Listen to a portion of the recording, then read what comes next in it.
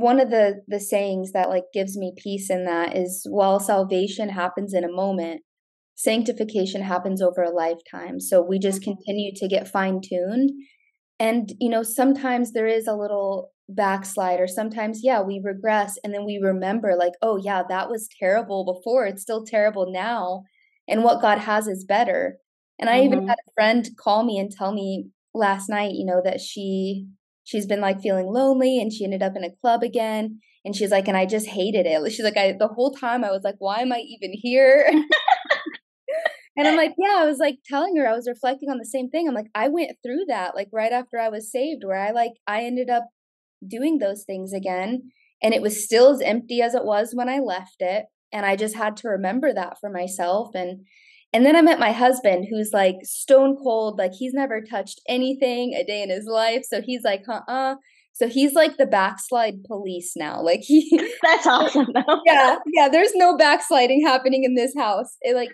And I have those cravings too with like wine sometimes, and his family drinks. And sometimes I end up in that debate with myself of like on celebrations or, camaraderie with the family. But I guess I don't have 100% closure, because every time I do drink, because I'll have wine sometimes and it still just feels like, I don't know, like I would have been better without it. Yeah.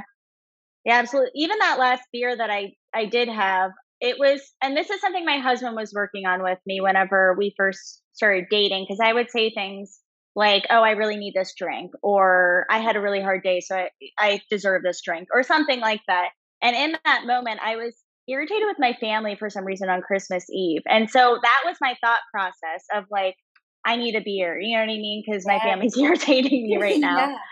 And that was another pause of like, I don't need this alcohol to get through this situation. Like, and it was such great timing then because the pandemic happened a few months after. And if I had still been drinking, then I would have just drank the entire time that we were in quarantine. And it was just same. I mean, it's God's timing. I could not believe it. I was like, thank you, Lord, that I am freed of this and I'm not sitting here wallowing in our apartment. Yeah, that's so good. It makes me think too, like I have that same discussion with myself, like when I have that craving, like you feel when you have that urge, and then it's like sitting on that, like don't act on it, but like why am I feeling this?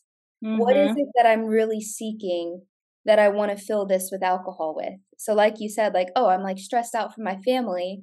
It's not like you really need a drink, but it's seeking to fill that space. And so I notice a lot of times it's like I really just need my husband to like take a long walk with me and like talk to me, or like hear me cry or something like this, that I'm like trying to numb with alcohol instead.